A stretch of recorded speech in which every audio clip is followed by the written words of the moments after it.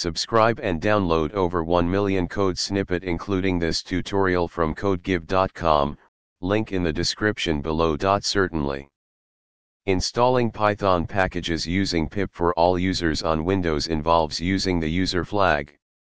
However, when you want to install packages system-wide, for all users, you need to open the command prompt or PowerShell as an administrator. Here's a step-by-step tutorial.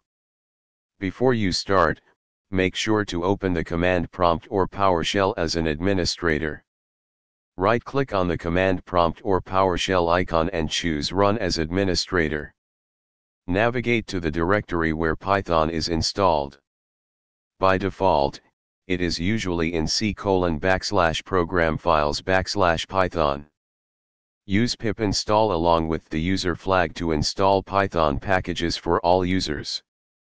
The user flag installs the package in the user-specific directory, but when run as administrator, it installs it system-wide. Replace package_name with the name of the package you want to install. For example, to install the requests package. To verify that the package is installed successfully, you can use replace package_name with the name of the package you installed. For example, this command will display information about the installed package. Ensure that you are using the correct Python version. Sometimes, Python refers to Python 2, and Python 3 is used for Python 3. Use the appropriate command based on your Python version. Close the command prompt or PowerShell window when you are finished.